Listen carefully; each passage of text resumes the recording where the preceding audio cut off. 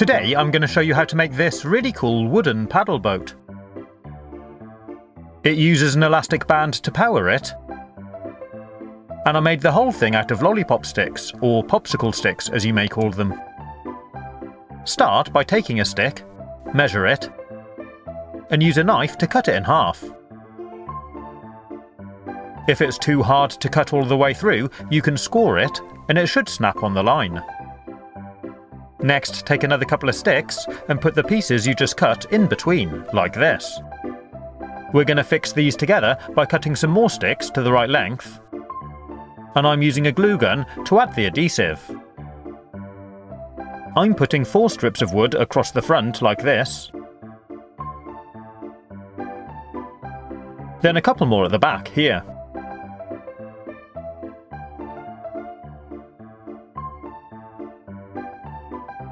I'm also adding a couple of short pieces here and here, leaving a small gap in the middle, and repeating this on the other side.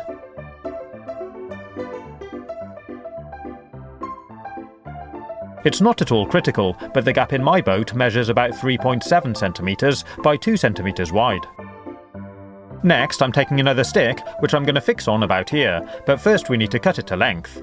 So I marked it with a pencil, and used my knife again. I added some glue and fixed it into position, and did exactly the same on the other side.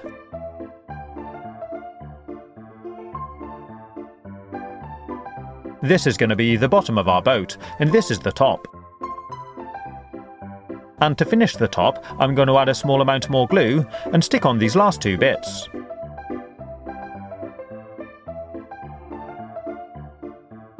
When it's all dry, it should look like this. And that's the main structure of our boat complete. I'm using my knife to tidy up any edges and shape the wood a bit.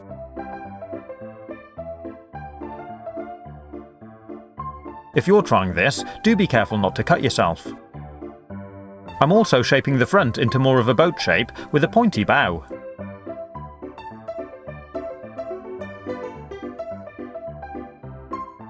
I streamlined the sticks underneath a bit, and smoothed it all with some sandpaper.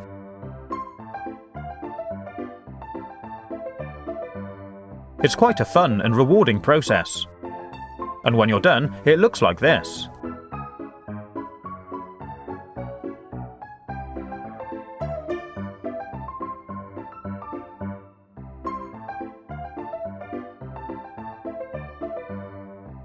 To make the paddle, you need to cut another stick slightly shorter than the gap in the boat. And cut another one exactly the same length. Then line them up, and I'm pinching mine together in a vise because we need to cut a groove straight down the centre, just over halfway down the sticks.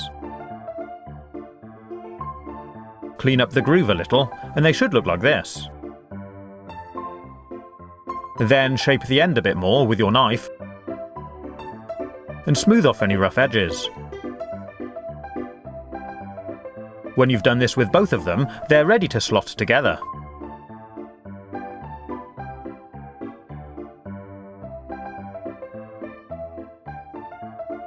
If you need to adjust the length at all, you can smooth it out with some sandpaper.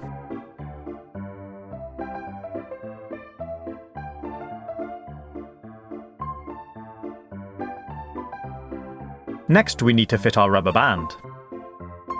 So thread it through the hole here, then straight over and through the hole on the other side.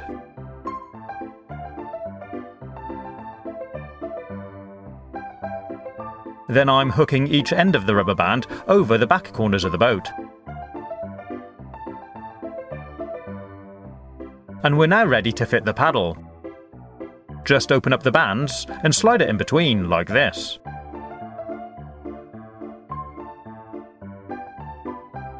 And that's our homemade paddle boat complete. Pretty cool, huh? The idea is you wind up the elastic band by turning the paddle, then drop it in the water and off it goes. So let's give it a try. I filled up the bath, and wound up the boat.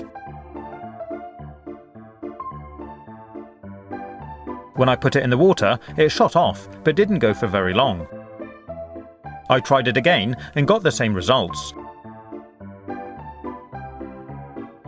So this time I tried winding up the band with a lot more turns.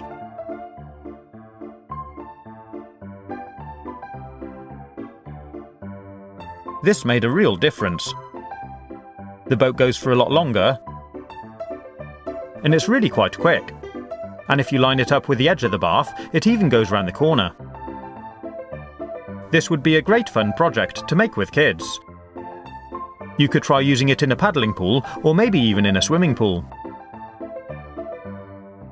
I hope you've enjoyed watching this video. If you want to see more, you can click on the links or take a look at my YouTube channel page. Stay safe, have fun, and as always, thanks for watching.